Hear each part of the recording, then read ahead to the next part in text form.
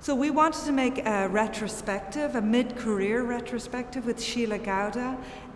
partly because I think this is what a museum can do so well.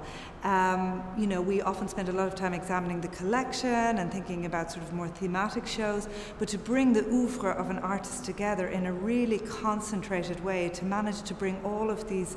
time frames and sort of practices that she's been developing over maybe 20 years together, and to think about what that experience is something that a sort of wonderful building like the old building is perfectly placed to do.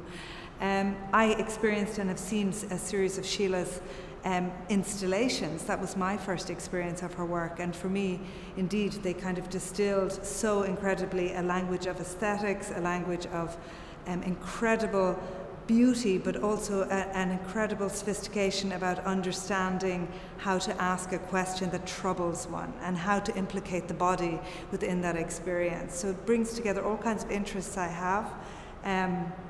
in thinking about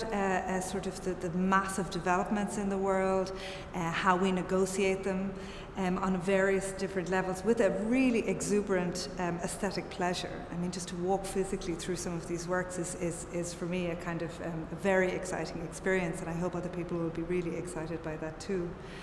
But on another level, this year has been for us in the Vanabbe a year of which we've focused very much on the artist's voice. We've developed a series of solos, and I think we've been missing that for a while. And there's something so specific about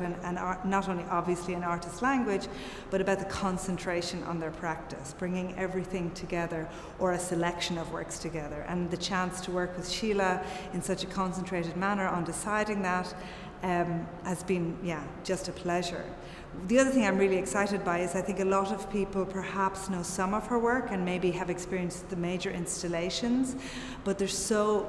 much more of the material that we've been able to bring together, right from early explorations from her transition from painting into a more sculptural and sort of spatial field with the cow dung works, right up to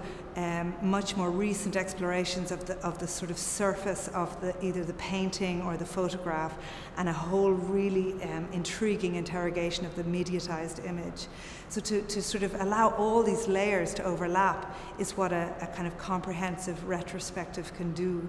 and that's why we chose to do it.